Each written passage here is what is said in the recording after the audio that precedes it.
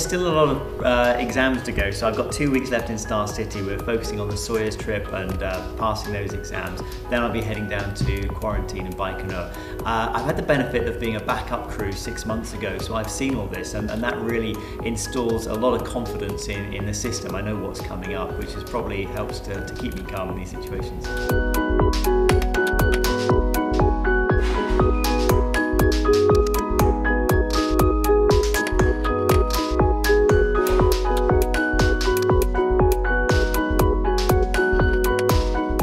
Yeah, no 2 days are the same really in space. We get up in the morning and we look at the scientific activities that you have during the day, and your job really is to manage that science and manage all of the payloads. But you could be preparing for an EVA, a spacewalk, you could have a visiting vehicle coming up, robotic activities, you could be doing some hardware change-outs on the space station. So really that's a very fluid situation. You have to remain very flexible.